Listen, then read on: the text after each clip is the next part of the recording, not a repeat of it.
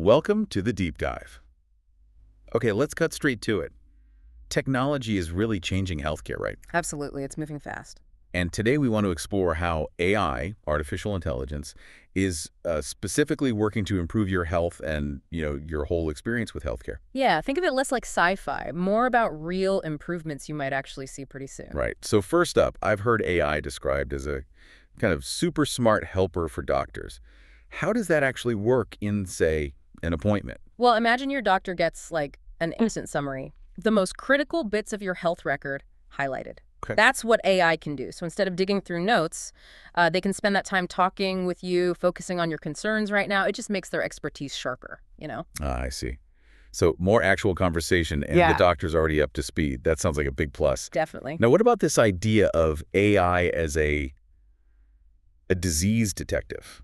I mean, especially with medical images. Yeah, this is fascinating. AI can be trained on like millions of images, X-rays, MRIs, you name it. And it learns to spot these tiny, subtle patterns that might be, frankly, almost invisible to the human eye. Think early signs of cancer, for example. Wow. AI might pick up on something years earlier than traditional methods. And we all know earlier detection drastically boosts the chances of successful treatment. Catching things really early. Yeah. Yeah, that's potentially life-saving.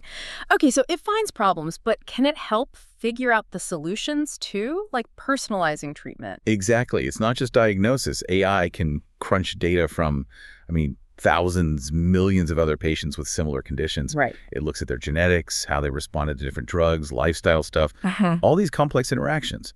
And based on that, it can help suggest the treatments most likely to work specifically for you. So moving towards medicine that's really tailored individually. Truly personalized medicine. That really does sound like the future. Can you give us a concrete, like a real-world example of where this is happening now? Sure.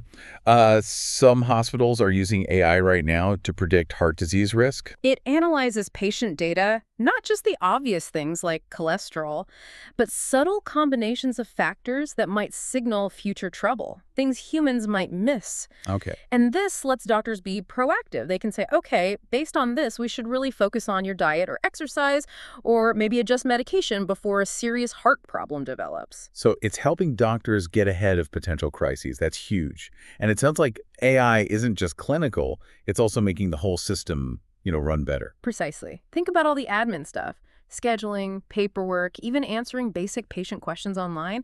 AI can automate a lot of that. Which means Doctors, nurses, all the staff, they're freed up to spend more quality time actually caring for patients. Less time on logistics, more time with you, a more human experience, hopefully. less waiting around, less hassle for us, and more focused attention from the people treating us. Okay, makes sense.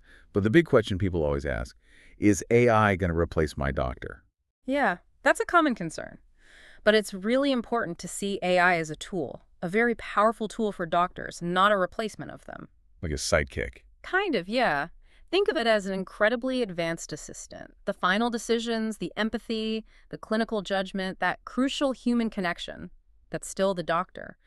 AI just enhances their ability to do their job well. That's reassuring. It's about teamwork then. Exactly. And I also heard it can make things safer for patients. Yes, definitely. AI systems can, for instance, monitor patients constantly in hospitals, especially intensive care. How so? They can track vital signs, look for very subtle changes that might indicate something's starting to go wrong, and alert the medical team immediately. It's like an extra layer of vigilance, a safety net. Right, catching problems faster. Helping keep you safer. Okay, so summing up, we're talking faster diagnoses, more personalized treatments, a smoother running healthcare system, and even better patient safety.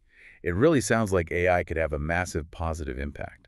That's absolutely the goal, using this technology to make healthcare more effective, more efficient, and ultimately just more focused on keeping you healthy and well. This has been really enlightening. Thank you. It certainly clears up a lot about AI's potential here. So Yeah. maybe a final thought for everyone listening. As AI gets more involved in our health, what new expectations should we as patients maybe start to have for our healthcare experiences in the future? Something to think about. Thanks for diving deep with us today.